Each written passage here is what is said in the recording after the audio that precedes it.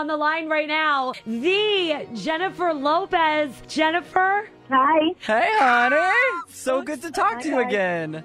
You too. How you been? We've been great. Thank you. How you been? I've been good. A little bit busy? A little bit busy, but good. What are you up to this morning? This morning, I'm just talking to you. Oh, that's it. Exclusive engagement. This is Dana, exclusive. Jeffrey, and Jennifer. Oh, well, we appreciate A it. few other special people. When you do these, you just sit in a hotel, or can you at least do it from the comfort of your home? No, I'm home in LA right now. Oh, cool. You are. See, and if I were you right now, I would be worried that my toddler was going to run in and start, Mom, I want to watch Dora. I want to, where's Yeah. it? You no, have I worry about silence. that too. Oh, you worry too. Okay. Are they home?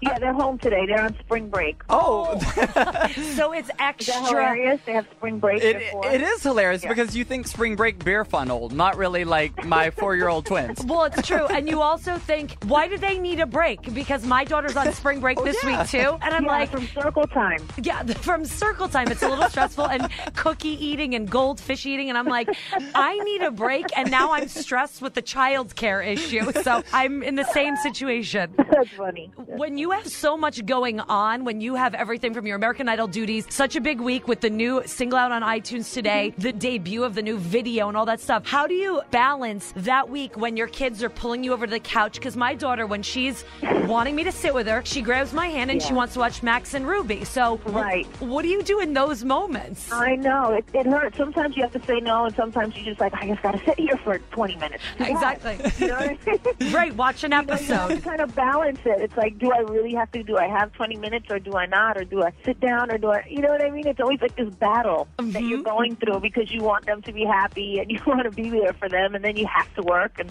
every working mom's thing. It really is, and you are like the ultimate, because I even The just saw ultimate. that, Jennifer, I saw the trailer. If anybody went to see Hunger Games, you have What to Expect When You're Expecting coming out too. Right. Yeah, we have that coming out in May. Not to mention the Dance Again video coming out. You have K-Viva that you're working on. I mean, you need spring break. You need a beer funnel, girl. I need spring break. What the hell? Yeah. Well, Jennifer, I would probably get the Worst Parent of the Year award if I had children, which is why I don't. But I love yours, and I love Dana's daughter.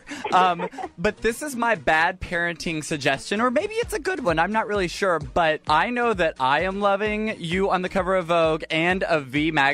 Dana and I are sitting here looking at your V spread, which is so incredibly fabulous. It's ridiculous. Thank you. Would it be possible that maybe V could send over a few V magazines, but maybe without the color, and then your twins could color mommy? Oh. And that way they get a dose of you, but it's like a coloring book of mommy. It's not the worst idea in the world. But And we're sitting here seriously drooling over the pictures. I mean, you have the glam ones in Vogue, and then you have the, I don't know, I love that rough boxer look you have. Sexy one in V. yeah, they're kind of edgy and tough.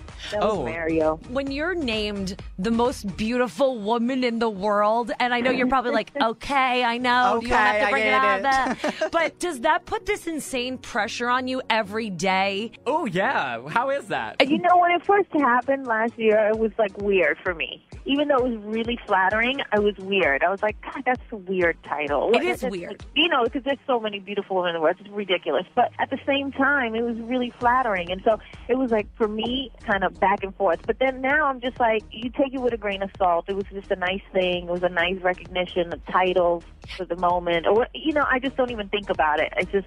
So you don't think about it I take it with a grain of salt. when you want to have a sweatsuit day or a tracksuit day or t-shirt. You're not thinking, I probably would feel that pressure. Like, if they see me, they're going to... No. Okay. Yeah. That's good, because that would be so upsetting. No, I go out without makeup and roll up my jeans and, whatever. I put my hair in a ponytail and a little bun or whatever. I don't care. Because I have to be dressed up all the time, for work. Yeah. And I have like the 6-inch heels and Oh, yeah. the lashes and the whole thing. And it's just sometimes it's just nice to not have to do all that. Well, and it's such a huge title, the most beautiful woman in the world. I mean, No, it's a lot. And- It's a lot. And you just can't, like I said, you can't take it too seriously. But at the same time, I appreciate it. well, and I imagine it helps you to kind of get some own perspective also, whenever you were working on Que Viva, you traveled to 21 different Latin American countries. Yeah, we traveled all over South America. Actually, we split up the countries, but yes. So I imagine going to each of those countries, you kind of see these women that don't have the glamour treatment, hair and makeup and that sort of thing, but at the same time, these naturally gorgeous women, such as yourself, and it probably is comforting in a way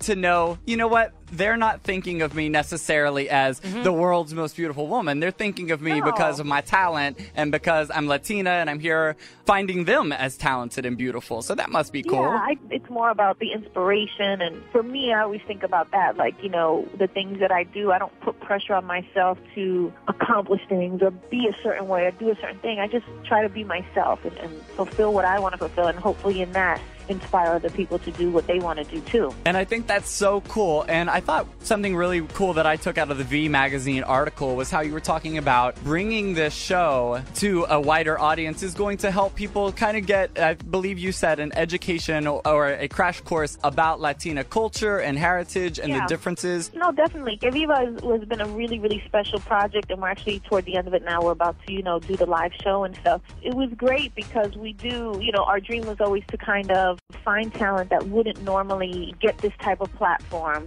and show people really what Latin culture and music and rhythms and dance, all different types of talent, and show them what it is, what it really is, because it really is steeped so much in culture and tradition, and it turned out to be such an education for us, which is why I said that. I think it's going to be an education for people, but, an education in like passion and feeling, and it's been a really, really interesting journey. It's just so cool as a Latina American that you can bring all of that to us here in the States, like you're really broadening a lot of people's idea about entertainment. Thank you so much. I mean, that was kind of the dream to do that. Living the dream, sister. We're so excited for you because I personally, it was one of those things when I saw the trailer for what to expect when you're expecting while watching the Hunger Games, I did a little yelp like, oh, we're going to see that. Oh my God, that looks so good. Huge cast. And I feel like that book needed to be parlayed into something bigger. And I'm sure you had a blast with Chris Rock is in it, Cameron Diaz. Yeah, it's a big cast. It's a big ensemble cast with tons of great people in it.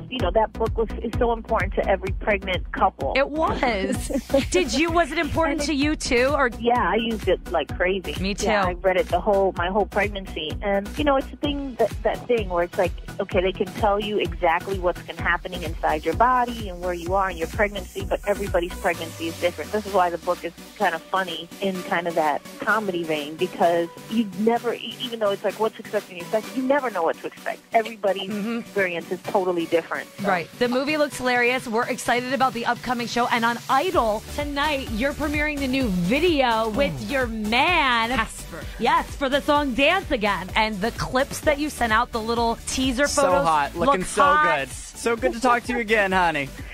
Thank you so much. Yeah, check us out on Idol. We sure will. Thanks, Jennifer. Thank you, much love, honey.